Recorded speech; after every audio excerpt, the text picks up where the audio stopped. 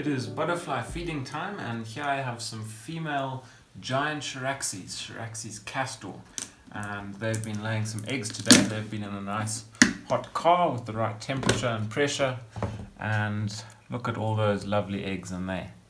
So they're laying on the pod mahogany, which is called Afzelia consensus, and you can see they are very hungry, and so we're going to be feeding them a honey solution, and let's see how we do that.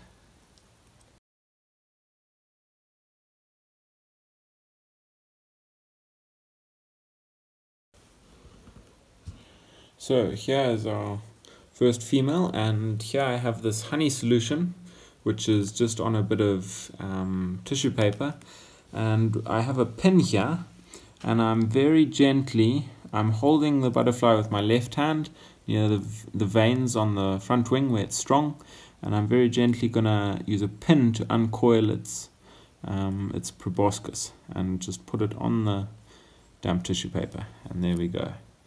That first one's feeding. I'm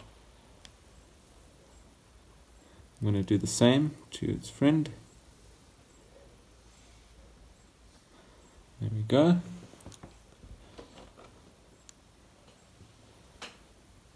And I'll get one more.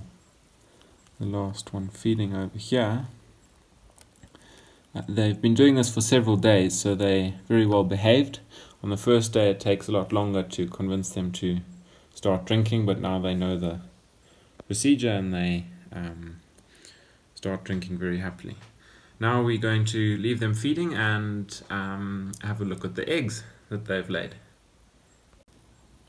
So I'm just going to be removing these eggs one by one and putting them in a container, which the container is labeled with the species, the Charaxes castor, and the brood number. This is my brood 115. Other types of eggs you can't move them safely. Eggs which are cylindrical shape are often difficult to move, but these round ones are quite safe to move and just makes it more convenient. I'm going to be counting how many they've laid, so I'm on 3, and I'm going to go through all of these eggs and put them in the container and count all of them.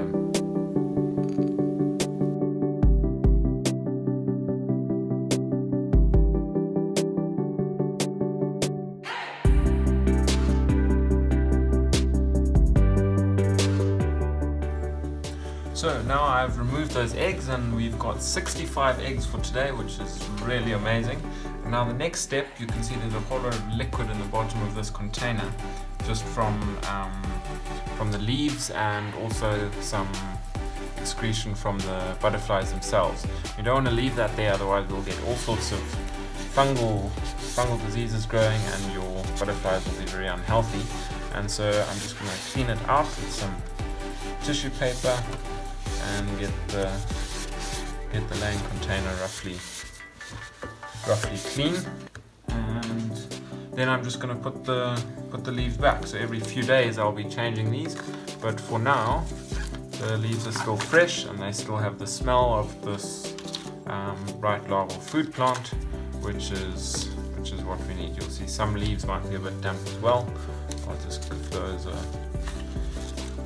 a wipe too. And then our butterflies have had a good feed, and so I'm just going to gently pick them off and put them back in their container to lay eggs tomorrow.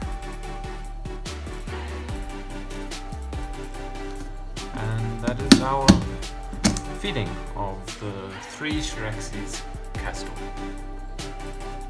And oh yes, the last step I almost forgot to show you is I need to fill in my breeding book, and here I've just put the date and I've written Charaxes castor 65 eggs laid, and I will probably put a nice big smiley face next to that.